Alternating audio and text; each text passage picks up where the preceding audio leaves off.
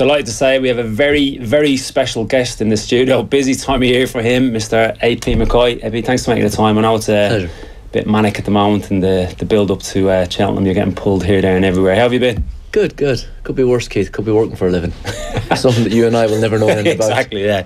Exactly. So what have you been doing with yourself? Bit of punditry? Yeah, bit of punditry. I do a bit of stuff on ITV Racing for the bigger days, working 4 days at Cheltenham. For those, I'm keeping busy. The golf is a little quiet at this time of the year. I'm probably more of a fair weather golfer, but I'm supposed to be playing at the K Club today, but the weather, I was quite pleased about that, because something I never did when I was riding. I ended up out in places in Dublin last night that I probably shouldn't have been, but you wouldn't have called it a very professional if I was still a jockey. But you were out with a mutual friend of ours, but which will remain nameless. We won't stitch him up. But I was supposed to be there, but I was too busy preparing for good chat with you this morning, so you still have an air of professionalism about me. That's very professional, and you didn't miss a lot. We were very quiet. We went home quite early. Quiet one. Quite early in the morning. Listen, I want to. So you've been relatively enjoying the break, or is it still not quite sitting well? Have I been enjoying the break? I was very lucky as a jockey, because it's a very dangerous sport to be in. I was able to walk away on my terms. Was I ready for it? Had I had enough racing? Probably not really, but it was the right thing to do. I was nearly 41 when I retired, which was a good age for a jump jockey. I'd been lucky enough to be champion jockey for 20 years, and I don't think there would ever been a right time. It is a dangerous sport, and I've seen colleagues being fatally injured and suffer severe paralysis and different injuries that that make me think how lucky I was to walk away. But at the same time, I used to think I wished I got frightened by it sometimes. I wished that. Did it never frighten you? Not really, not really. I knew the dangers of it. I knew there was two ambulances coming behind me. I knew I was going to end up in them at some point. But in some ways I miss winning more than anything else, but in some ways I miss that the danger. I miss the adrenaline of the danger. I miss the riding in a 20-odd runner race at Cheltenham Festival and maybe falling in the first 3 or 4, and 16 or 18 or 20 horses galloping over the top of you, and you actually get up off the ground thinking, God, I got away with that. And it's mad and then sometimes when you're on the ground and you don't get away with it, you think, well, do you know what, I ride between 700 and 1,000 horses every year. You ain't going to get away with it all the time. You're a bit unlucky. But as I said, I'm well aware that some of my colleagues weren't lucky enough to get away with it, and there's days in the weigh room as a jockey that I'll never forget because of that, and it is, it can be life-changing for you, your colleagues, and for your families as well. So, but it was a great way of life, a great sport. Was that always the way you wanted to go, right from a small lad growing up in Ireland? Was it always purely horse racing? Yeah, look, was it purely horse racing? My younger brother was All-Ireland champion boxer. I suppose that kind of came from, I think as in the north you grew up as you watched the likes of Alex Higgins, you played snooker, you boxed because of Barry McGuigan, you had icons. I remember going and getting a football signed when I was 8 in my local town, Marafelt, by Pat Jennings, because he was the Arsenal goalkeeper and they just come back from the World Cup. Liam Brady was someone that, one of your heroes. Yeah, and someone I'm actually friendly with now, and I've played golf, so with quite a bit. So that's, there's a lot of things. But was it always horse racing? Yeah, I think from about the age of 8 or 9, even though I'm not from a horse, my dad was a joiner, builder, and my mum, we had a shop at home. We had 4 sisters, 1 brother. None of them have ever sat on a horse, but there's a picture of me on a horse when I was 2. So I think it was meant to be there. And I left home when I was 15, Keith. I kind of left school a lot earlier than I should have done. I used to, I pretty much didn't go to school my last year. In my 5th year of secondary school, I decided end of September, I went for about the month of September, and then decided I didn't need to go anymore. But I used to cycle 15 miles every morning to the late Billy Rock's yard to ride a horse, and I used to cycle 15 miles back from the age of 13. So it was from then it was serious, wasn't it? Serious, it was proper. And I knew, I left home when I was 15, and obviously I left home thinking that if I'm any good at this, I won't ever lived back at home, and I didn't want people to think that, oh, he's back home, he went for 6 months. Didn't want to be a failure coming back. I didn't want to. I left the exact same age as you, 15, and similar ages in terms of going over to England, and that would have been one of the biggest things that I didn't want, because I would see footballers go over and come back. And the one thing that grated on me at the time was they used to have these parties and going away parties for what? You haven't gone anywhere yet. Yeah, and that would have been the fear of failure in terms of giving up, not quite making it. That, not embarrassment, I suppose, but just not wanting to come back with your tail between your legs. Yeah, pretty much. I was like that, and you know, you do make those sacrifices. My younger sister was barely even 5, so I didn't really get to see her growing up. But I didn't want to come back with my tail between my legs. I didn't want to be a failure, you know. But I was quite an ambitious person, and I was going to try and give it my best. And if it didn't work, like, there was nights when I left home when I was 15, I cried with homesickness, and I thought I do want to go home. I was in my room, and you think, God, I'm not sure I'm strong enough for that, but I'm such a stubborn person. I thought, you know what, I'm going to stick with it. And I really, really wanted to be a jockey, you know, and that was, and you know, you kind of want to be, you want to be successful as well. You want to set yourself goals, and my career didn't really start. I wasn't an overnight success by any means. I worked in Jim Bulger's for 4.5 years, and you know, I thought I was capable and all that, but I only rode 9 winners in the 4.5 years that I was there, you know, which is not, you know, it would be enough to make someone give up. And I didn't, at that time when I was leaving gyms, I kind of didn't particularly like my time there, but I know that it made me. I know that he was... So it was good grounding? Great grounding, you know, great grounding. And I was glad that I stuck it out for those 4.5 years, because when I did get the opportunity, I had the grounding to cope with. I had, you know, I had the experience of, you know, I wasn't someone that was just walking in and being a success after 6 months. Yeah. You know, it made me appreciate it even more. It made me work harder for it, because I was getting this opportunity, and I was getting it a little bit later, you know. So, but I think in life, I've been very lucky that I worked for very successful people, and I've liked the people that I've worked for as well. You know, that's been important too, hasn't it? All the way through. That's a big thing. You mentioned Jim Bulger, obviously, Martin Pipe. Yeah, JP after that. Yeah, all high achievers, you know, with high expectations, you know. They expect the best from you, they expect the best from themselves, and they expect the best from you. Yeah. You know, you're not just going to be tagging along behind them. You have to go with it and work with it, and if you've got ambition, they will make you better. Yeah. We were just chatting off here, and we'll get on to a bit of football chat later, but we mentioned about you maybe not being a team. You would have struggled in a team environment, and certainly in certain teams these days, like definitely in my team, Arsenal at the moment, I definitely struggle. But with that, that's interesting to see that the people that you worked with in terms of JP, you know, they have to have the same ambition. Oh yeah. In terms of where you wanted to go to, because you were so driven. You've already said you're so stubborn in terms of the way you want to go about it. You know, I often say that those people who are ambitious, like they're never really satisfied. You know, their ambition is never satisfied. They always want a little bit more. They're looking for that perfection that is never going to be there. You know, and that's what those people that I worked for are like that, you know. And, so when were you like that from them? I suppose, you know, I often think now, for people who went to Jim Bulger's, if you had ambition to learn, you would learn, because things were done correctly. Right. You know, he told you how, you know, how he wanted things done, and you either listened or he kept telling you, and the quicker you listened, the less you needed to be told. Yeah. Did you always agree with it at the time? Not really, no. You know, I definitely didn't agree with it. He was like a bit of a schoolmaster, and you know, but I do look back now, and he has ingrained things in me that I know were so correct in the way. If I was doing it now, I'd want it done as well.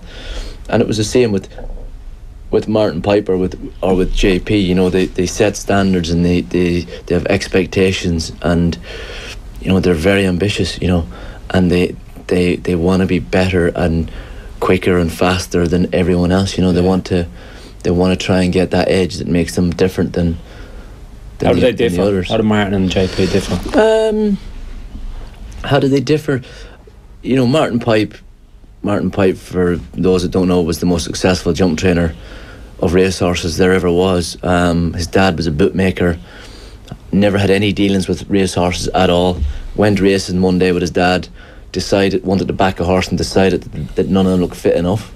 came back and told his dad that he was going to train a racehorse because that was what he was going to do. And his dad says, you know nothing about racehorses. And he decided that he was going to be a racehorse trainer to prove a point to his dad.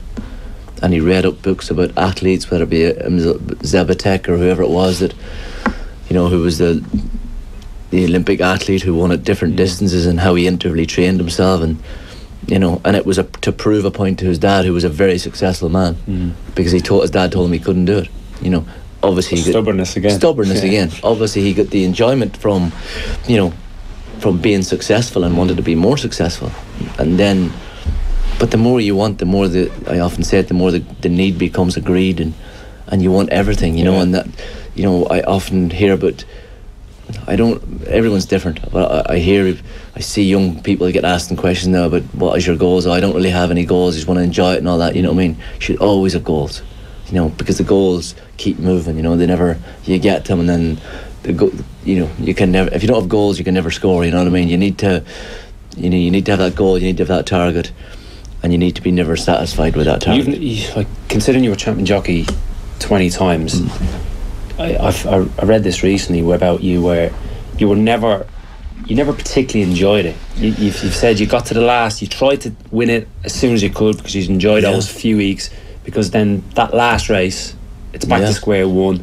And I suppose it's a good trait because it kept you going. Yeah. But was there any more in that, or would you change that? And I suppose the best players would go time again. We say, for instance, with Chelsea, man said they can't replicate it the next season because maybe managers are resting on their laurels a little bit. That certainly wasn't the case with you. Yeah, I often say that I've said it numerous times now, I don't know if I was ever content, and I've said, using the analogy, that I didn't really enjoy it, but I must have enjoyed it because it's what drove me. And what I did enjoy was that little fraction of time where I won and I beat everyone else, but when I went out in the next race it was gone, and I was looking for that repetitive drug every time I went out, and I couldn't get it every time I went out, and that's where it was difficult to satisfy.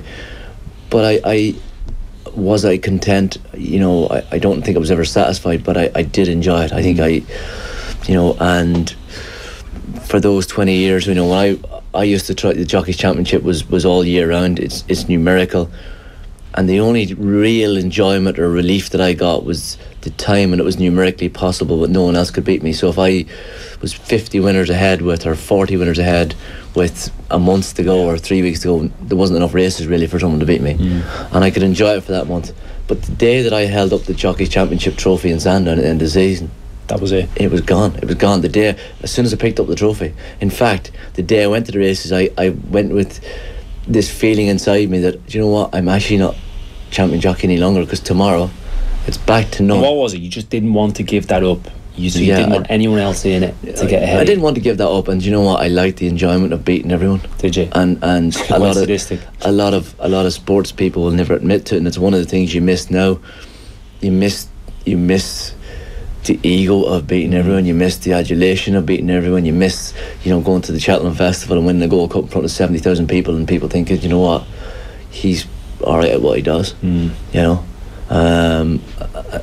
But my biggest problem throughout my career was not so much keeping the people I worked with or the people I worked for happy, was keeping me happy.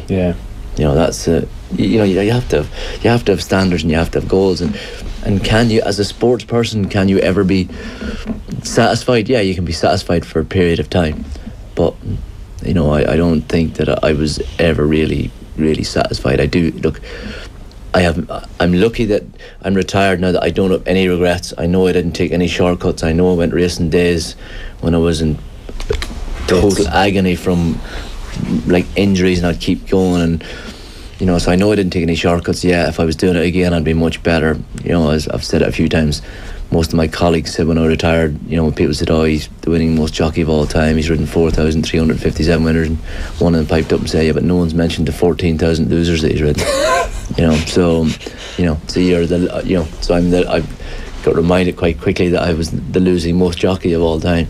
But do I have regrets? No, and I'm not sure.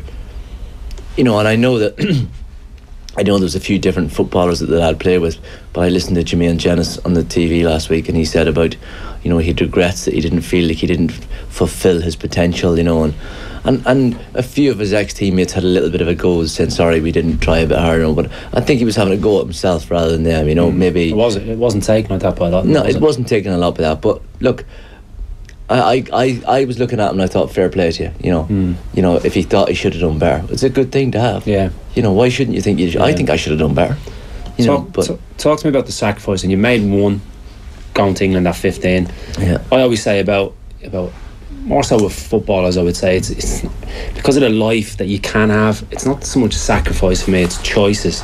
But I think one big sacrifice that you certainly made, and I've seen it firsthand, was your diet. I don't think I could have done that. I really don't. Yeah, like I'm 5'10" and like not something I'm proud of. Now the day I retired I was 10 stone 2. I weighed myself during Royal Ascot this year and I was 12'8". I'm a little bit better shape now than I was. I think I got through that stage in my life where I just let it go a little too much. I think you're entitled to that. But I have a little bit more discipline now. But there would be days, you'd eat once a day. Certainly going to the Cheltenham Festival when I had plenty of rides, I wouldn't have been eating. I wouldn't have had breakfast and like that. I never had breakfast. Obviously I didn't have lunch because I was riding, and then I'd probably eat a little bit after racing, so there was days that you didn't eat a lot. There was sacrifices. You travel a lot, but the reality of it is it didn't work. I never done a day's work in my life. I genuinely mean that. I was travelling up and down the length and breadth of England every day from the end of October until Christmas Eve, and then from you'd have Christmas Day and Stephen's Day off, and then you'd be back till the end of May if you didn't get injured. So do you really feel like it wasn't work? It wasn't. It was never work. People. There's lads out there working on building sites that are working, that are getting in a van and going off to work. That's work. And I'm not having a go at your profession or whatever, but I agree with what you're going to say. But I read that, I listened to TV or a radio station and said, but he said 3 games this week, and I said 3 games. What I mean? He's doing something that any kid on the kid in the street would give their left hand for. It's not work. It's not the real world. And if any sports person thinks it's the real world, it ain't. And the sooner people realise that, and the sooner they appreciate the fact that, I'm in a very privileged position. I get to entertain people. I get to live my life because they're paying to come and watch me. And the more sports people need to, I think, me personally, I think the more sports people need to appreciate the people that you do get cocooned in a bubble, don't you? I don't know how much it is with horse racing, but certainly in a football environment, you have no idea. And that I've retired similar time to you 3 years ago, and around 3 years ago.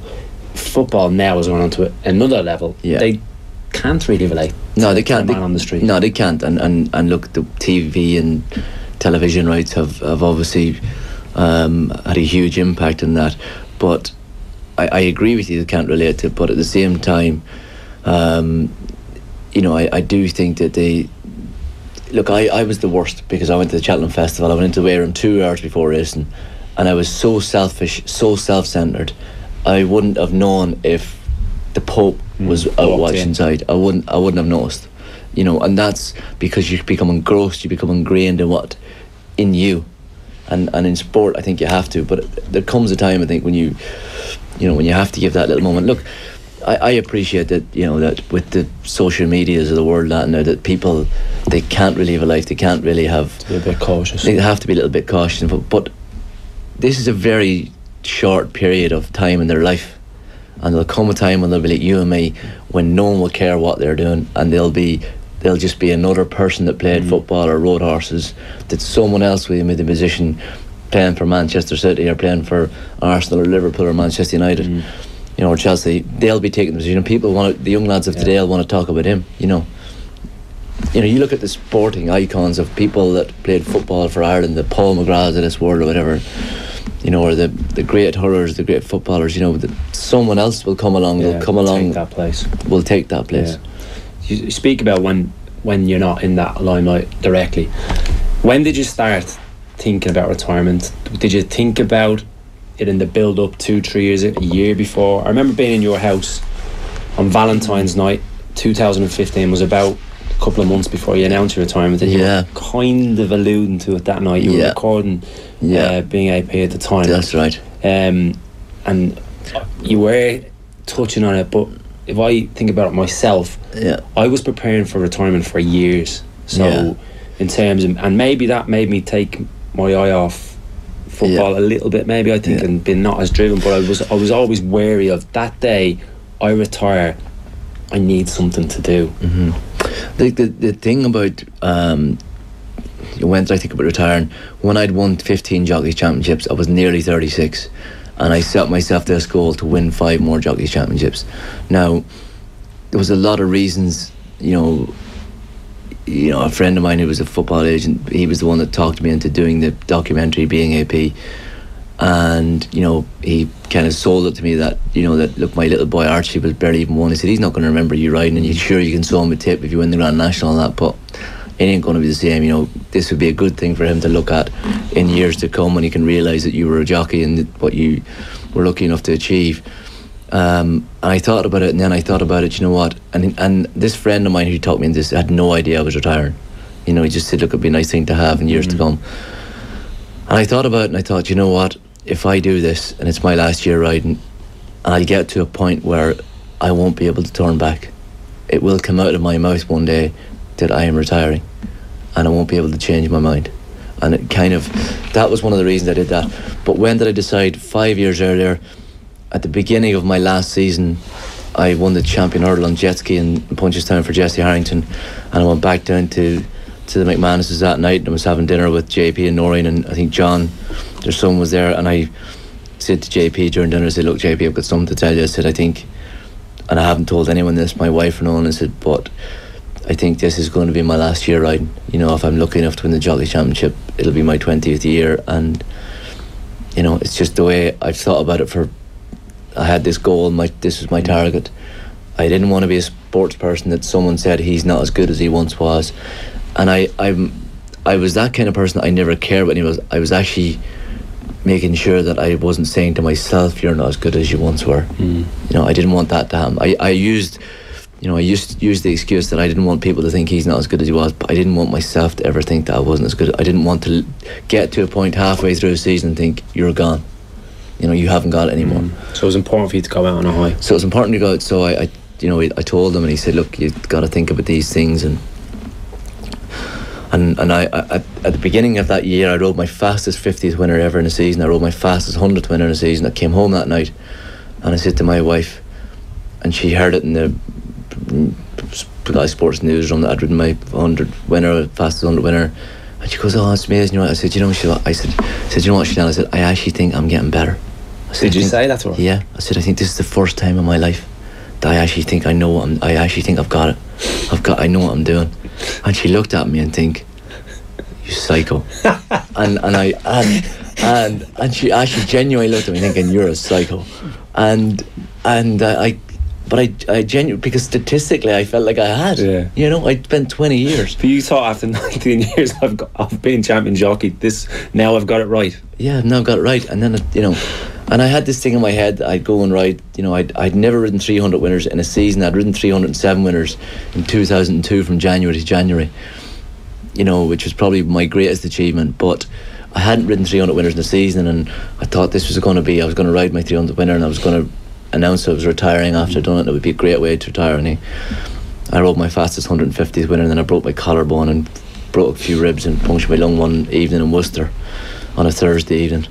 And I went back riding on the Monday, 4 or 5 days after doing it, because I felt like I couldn't have any days off. I felt like if I was going to ride 300 winners, it's only 65 days in the year, you can't have a winner, and I couldn't afford to miss a day. And anyway, I did ride 3 winners, and I came back 5 days after, and then I got a fall the next day, and my collarbone, my whole shoulder, as you'd expect, someone with a broken collarbone. No one knew that my body was in as bad a way as it was, and to be honest, I lost it mentally. Did you? Yeah, I lost it mentally. It was the first time in my life that I went home and thought, because I knew I was retiring at the end of the year, I wasn't going to get what I was wanting. I was on course to ride 200 winners.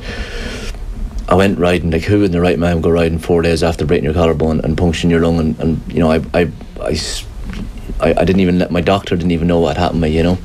I went on the quiet somewhere to get a doctor. Did you quite often hide things that you had wrong? Yeah. And this was the last race in Worcester, and on a Thursday evening at 8 o'clock. I wouldn't get into the ambulance. I wouldn't let them bring me to the hospital. I made, I had a row with my GP, who was my doctor at the time. I told him, if I'm going, you're bringing me in your car. No one's going to see me going into the hospital. and went back riding, 5 days later, and then when I got the fall, my collarbone was like a football. I lost it mentally. It was like everything had been taken away. Yeah. It was like, it was like, so I'd say it was the only time in my life, because I knew I wasn't getting another chance. And I remember going on holidays for a week and coming back thinking it's finished. Yeah. I was still going to be champion jockey, because I was that was in October. That was in October, and I was like 70 minutes ahead of everyone else. I could nearly have not ridden again. Yeah. And but it was just mentally I was finished. Were injuries one of the hardest parts of it throughout? Because you've had a few naughty ones, haven't you? Yeah, like I broke my ankle, I broke my leg, broke my arm, my wrist, broke my back, broke my, I fractured a few vertebrae a few times. You're saying these broke as if they're all my ribs, particularly big injuries. Broke all my ribs, fractured my sternum, punctured my lung, loads, collarbones, cheekbones, all my teeth. So, but like, it's part of the job. And if you're going to be a jump jockey, you have to. The lads that can't, accept the dangers of it, that's where they struggle a bit, and they only last a period of time. The sooner you get it into your thick skull, with them, obviously the thicker you are, the better you are. But the thing is, the sooner you get that into your head that you're going to get injured, the better, because the reality strikes home quicker, and you think, what, I'm supposed to get injured. I can't go around. I said it to Ruby Walsh a few weeks ago. Or a few months ago when he got injured, he broke his leg in November, and he was in bad off form. He was getting a little older, and he was worried about it. I said, like, why are you worried about it? I said, like, as well as I do. I said, you haven't had a break for a year and a half or 2 years. I said, you're riding that many territory. I said, like, just because you're a little bit older doesn't mean the chair are going to cause. And he kind of thought about it. You're right. I said, it's no different. How does that affect? Because you've been touch and go for a couple of Cheltenham festivals. You've mentioned Ruby. November broke his leg. How does that affect your build up to the festival? Is it as important? So, for instance, if I hadn't been playing for 3 months and then go and play a game, you'd be nowhere near it. How does it affect you as a jockey? Yeah, it's not as much. Not as much. The fitness levels, obviously you need to be pretty fit, but. And it's like playing a football match. I say there's nothing like playing a football match to replicate it. I know that he's been in Santry for the last sort of 2 months, working, maybe even longer since he broke his leg. He's been in Santry every day. He's a very dedicated lad. Look, he'll go back to Cheltenham. He's one of those lads that, obviously he's, to be as good as he has, he's worked very hard at it. But he has worked, and he's the hardest worker of all. But he's very natural. He's lucky. Like he's like a Messi. It's like. It just comes easy to him, and I don't think he's back in the saddle today. He could probably have got back a week or 10 days ago, and I chatted to him about it and said, look, what's the point? You give yourself as long as you can, and God forbid if you got another injury. He's riding in Thurles today. You think if you got an injury, well, he'd give it all the time he could. He'd done everything the right way. If it doesn't work out, well, it wasn't from taking the chances you shouldn't have taken. But look, he's ridden more winners at Cheltenham Festival than anyone else. He's the best jockey that I've seen. So I'd rather have him on my horse than have him riding against me. Are you looking forward to Cheltenham next week, or do you dread it a little bit now? Do you know what? I don't look forward. Look, I love horse racing. I love sport. I love elite sport. But I don't go to Cheltenham the way I used to. I don't think about it. I don't get obsessed with it. I don't get engrossed in it as much as I. Do you get any buzz about being back there? Not really. No, do you not? No, I love the enjoyment of it, and I love watching good horses and good jockeys win. But I'm not past the stage yet where I think I couldn't do it. Yeah. Which is not. That must be hard. Which is not helping me. I don't look and I think, yeah, sure, the likes of Ruby and them lads are brilliant, but I don't look at it and think, do you know what? It was a good job you retired, because you definitely couldn't compete anymore. Yeah. And I'm just not there yet. Look, I love watching the Champion Hurler and the Gold Cup and all those big races, and I will, but I don't go into it with the same intensity, the same obsession that I had before. I don't walk in there a couple of hours before racing, go into the wear and put my racing post down, and the only time I'd be seen during Cheltenham was when I come out to ride in 6 races every day, and I wouldn't look left or right at what I was doing, and I'd go back in again. Now I'm out doing different things for different, I'm an ambassador for William Hill and Albert Bartlett. Johnny Bartlett used to sponsor me. I do stuff for him, and obviously working for ITV. So for a lot of things, I'm seeing a lot of things at Cheltenham that I never saw before. It was like when I went to work as a pundit the first day in ITV, or the first day, when I went to work as a pundit, I went to Cheltenham. I didn't know where the toilet was because I'm not allowed in the weigh room. I'm thinking like, I've been coming here since 1995. 1994 was the first time in Cheltenham. October 94 was the first time in Cheltenham. I didn't know where the toilet was outside. And then all of a sudden you're in the toilet beside just, I'm not meaning this in an arrogant way, but regular punters are asked you about racing. I'm thinking, oh God, I was never like this before. I was having to talk to people about what I was doing. Dose of reality. Dose of reality. Where do you get a cup of tea? Yeah. What horse are you most looking forward to seeing next week? Look, I'd like to see, I think Bouvier will hopefully win the champion hurdle for JP and Noreen. That would be, they're great supporters of the game. I'd love to see him win. The Gold Cup is such an open race. I think Altior will win the champion chase. And the rest of them are pretty open races. But if I was picking one horse out, I'd like to see Bouvier win the champion hurdle. I'd like to see, there's a lad, Nick Gifford, trains a horse at JP's called Did They Leave You Out Too.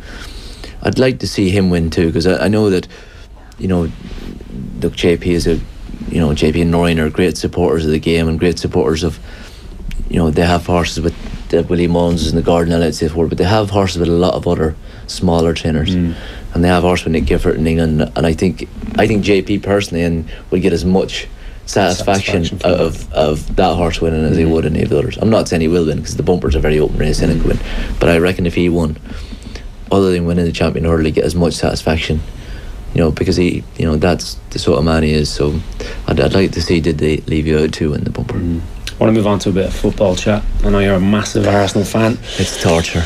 Now, I'm not an Arsenal fan. Excuse me. It's torture. And they do my head in. So, as driven as you are, and knowing you the way I do, and how stubborn you are, certainly one thing you've got in common with Arsene Wenger. I became an Arsenal fan. I was 5 when Arsenal won the 1979 FA Cup. I had a lot of friends I had 2 cousins who were Man United fans who were older than me. So you went the other way? Yes, and my dad then had told me about the Arsenal team that had Pat Jennings and Liam Brady and Frank Stapleton, and there was a good crew of Irish people in that team, and I went the other way because Arsenal won, and I became an Arsenal fan then because of Pat Jennings and Liam Brady and that. And I looked through the periods of times of the team. Look, at the beginning of Arsene Wenger's reign, Arsenal were very lucky that we had a back four that was probably the best back four in English football, and that developed, and then you get to the point where the Invincibles in 2003, 2004, they were a big, physical, well organised team, that had obviously Tony Adams had just retired, but there was a lot of that structure still there. We had Sol Campbell, Martin Keown, Ashley Cole, Lauren, Seaman still behind that. And then you had our midfield, whether it was Gilberto or Edu, but it was Vieira, obviously, Perez, Bergkamp, Henry, Lundberg. With the exception of Lundberg, all those, and the exception of Lundberg and Ashley Cole, they were all big lumps. I remember Danny Murphy telling me that the first time he went to Highbury, he looked back and he said to Steve Jarvis, "Look at the size of these lads." And that wind that on 5-6 years, they were like he went Barcelona types, didn't he, in terms of his recruitment. I find it quite sad when I see him on the touchline now. I see him getting grilled in press conferences because I'm with you in terms of he transformed English Arsenal football. Yes, English football. He was on a pedestal for coaches, managers aspiring to play the way Arsenal were playing. But for me, he didn't evolve. He didn't evolve in the way Sir Alex evolved. Getting coaches in, trusting them, trusting people to do jobs underneath him, and him just managing and let them make the decisions. I agree. And look, it's happened. Look, people would say, look, he's won 3 of the last 5 FA Cups or whatever it is. You think that's relatively, if you were Liverpool or Tottenham, you'd say, God, that's great success, isn't it? But Arsenal is not Liverpool or Tottenham. Arsenal should be competing with Manchester United. And obviously Liverpool haven't won a Premier League title for quite a long time. But do I look at them and I think, at the moment, I think the great thing about football is I remember George Graham when he took over Arsenal and they asked him what does he think, and he goes, I'll tell you what I'm thinking. I'm taking over a bunch of so-and-sos that got the last fella sacked. You know what I mean? And that's what's going to happen. And whatever happens when Arsenal when Arsenal and Wenger does go, I hope the next man comes in and thins them out pretty quick, because I'm not sure that a lot of them, there's some of them, look, it's easy for us to sit here and slag footballers there, but I don't know that some of them are just quite good enough to be playing for Arsenal, and some of them have made little, and he's the one that carries the can. You know, you look at the mistake that, you know, professionalism is about an elimination of mistakes. That's what it is. And if you look at the mistakes, you know, that Mustafi made against, I'd be disappointed. I'm a terrible footballer, but I'd be disappointed if I let, you know, a little nudge, and a little lad that's 5'5" nudge me off the ball. You know, can you imagine Martin Keown or Tony Adams? Or, wouldn't happen, would it? Wouldn't happen. He'd be, you know, he'd know he was behind him for a start. You know, so those they keep happening though. So there's a reason why they keep happening, and the personnel that you recruit. So it is a bit of a vicious circle. And as Martin Pipe said to me once, and whoever it was said it before him, you know, the definition of stupidity is someone that does the same thing over and over again and expects a different result. You know, so things have to change. You know, and I love Arsene Wenger and all, but you know, there comes a time when you think, you know what, and I think he deserves. You know, he deserves to enjoy his last period of time as a football manager. And the way it's going at the moment, as an Arsenal football manager, the way it's going at the moment, that's not happening. You know, so if they said, by the way, can he go upstairs, do you think? I don't see why not. You know, but I think if they decide now, they said, by the way, they come out in 6 weeks' time and say Arsene Wenger is going to be stepping down at the end of the season, and let the fans give him the respect that he deserves. But the way it's going at the moment, they're losing respect. You know, and they're losing respect because they're not winning. And whether the sad reality of it is that is what sport is all about. And the buck stops. You know, it's like if you're sailing the ship, there's only one fella that's going to sink it, and he's carrying the can. So I just want to tell a little story about when you came in. You very kindly came into MK Dons when I was coaching there. We were trying to get promotion at the time from League One, and I've always said that there's very talented footballers at League One, at Championship level. Talent wise, some of them are the same as Premier League players, but the difference is what goes on between the head. And there was a player who I'll remain nameless was working with at the time, and I was trying to curb him, trying to coach him, trying to nurture him, because I'd been through it. I'd gone off the boil in my playing career, so I was trying to impart that knowledge that I had onto him, and spent so much time trying to get him through that stage. You couldn't believe it. You couldn't believe that somebody with a talent, which he was very, very talented, wasn't willing to apply himself. You found that very, very hard to believe, didn't you? Well, you know, that's probably how long ago? 6 years ago, is it? Whatever long ago. 3 years. Is it only 3 years ago? 3 years ago. But you know, that same person, like I didn't even know where he is now.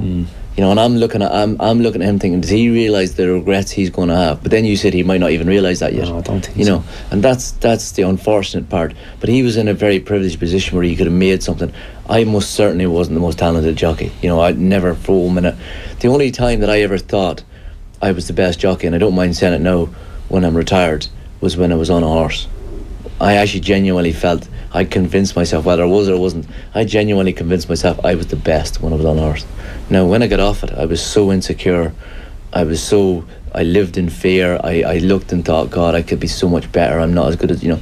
So I never had doubts when I was on a horse. And I feel like if I went on a football field, I'd never have doubts. When I got off it. But even after 5-10 jockeys, you would still feel like that? Yeah, a little bit, yeah. I'd feel that, you know what, someone's going to beat me. And then I'd ride more winners. Like I broke Sir Gordon Richards' record in 2002. I'd been champion jockey 7 or 8 times, whatever it was, 6 or 7 times, and I kind of felt that, do you know what, if I can ride this many winners, someone else can. You know what I mean? So I was always like, oh, if I can do it. And that's when I, just to go back what I said, when I rode my fastest 100 winner in my last year riding, I didn't know whether I got enjoyment from it or whether it annoyed me, the fact that I was 40 and I'd actually done something that I couldn't do for 20 years. And I'm thinking, I'm a 40-year-old and I can do it. Some little pup is definitely going to, and that really worried. That really worried me. But you go back to the lad that you said that you were coaching. There will come a period in his life or time in his life where he will have regrets. You know, I certainly didn't think I was the most talented. I genuinely thought I was the best worker. Now, other lads would think there's good work as well, but I definitely worked my best. I'll tell you what I use quite often so I've coached the Irish underage teams the last couple of years, and they obviously see Ronaldo, Messi, you know, that usual debate, who's the better player, blah blah blah. I say to them, what do you think of Wayne Rooney? He's crap. I said, okay, go back 15 years, 12, 15, whatever years ago. Rooney and Ronaldo were fairly similar in terms of their stature at Man United at the time. One player devoted his life to being a footballer and being the absolute best he can be. Yeah. And he's ended up smashing all kinds of records. Wayne Rooney still had a very, very good career. Yeah. But I think he will have regrets. Yeah, possibly. You know, Rooney was a very naturally talented lad. And I still look at him now, and I think Rooney was a brilliant footballer because I watched him play, and you watch him even now. He can play balls into areas without even looking because he knows that's gifted. He's got a lot of natural talent. You look at the physique of Ronaldo, and you think, yeah, maybe he might be a bit vain and whatever, but you don't get in that position looking like that without being a professional in every way. You know, his diet, his fitness, his regime is obviously dedicated to being the best footballer in the world, and that's not a coincidence. You know, and you look at how many footballers, and yeah, sure, whatever, it may be a little vain or whatever it is, and you know, he may love himself, but how many footballers would pull their shirt off and think, you know, and whether you like it or not, sport is life is all about opinions. Everyone's got them. Everyone's got them. But statistics don't lie.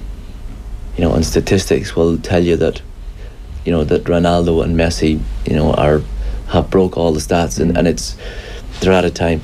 Who's your favourite? I'll tell you who I think my favourite footballer of all time was. I'd love to say George Best. I met him a few times, and he was a little bit of a legend, or Liam Brady. I honestly think that what Diego Maradona did to win a World Cup with Argentina, pretty much on his own, passes it. Was, and it's not because Messi hasn't won the World Cup, but what he did at Napoli to win Serie A, when Serie A was probably the best league in the world. It was probably a better league than La Liga is now, or the Premier League.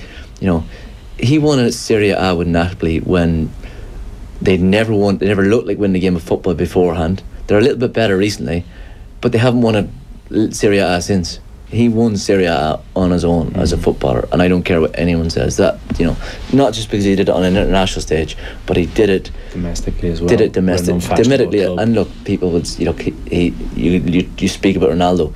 Diego Maradona looked at everything that a professional footballer, you know, he shouldn't.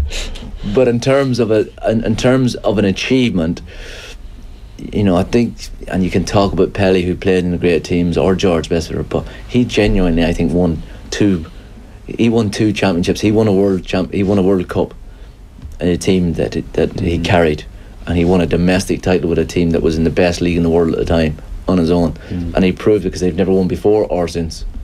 You know, you look at the Manchester United, or the Real Madrid, or the Barcelonas, they've all gifted individuals, or as teams. Yeah. So you got Maradona. Who's my favourite, Ronaldo or Messi?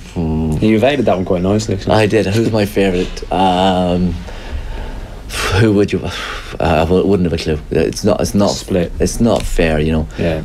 Messi can do things with a ball that, you know, you see him dribbling around it. Like Ronaldo scores great headers, and he, you know, and so, but Messi can dribble from one end of the football pitch to the other and still score. If you got a selection of their 10 best goals, Messi's best 10 goals would be better than Ronaldo's best 10 goals. No. I'm taking Messi, then, is the answer. Yeah, I think so. I think just Messi. Listen, I don't want to take up any more of your time. I know you're a busy man. I really, really appreciate you coming in. I know everything about football and horse racing now, don't they? People are going to listen to me and thinking, God, well, what an opinionated so-and-so he is. It's been an absolute pleasure. Really, really appreciate you coming in. And I hope you do enjoy some parts of next week at Cheltenham. Oh yeah, I will. I'll enjoy it more than people think. AP, thanks very much. Cheers, thanks.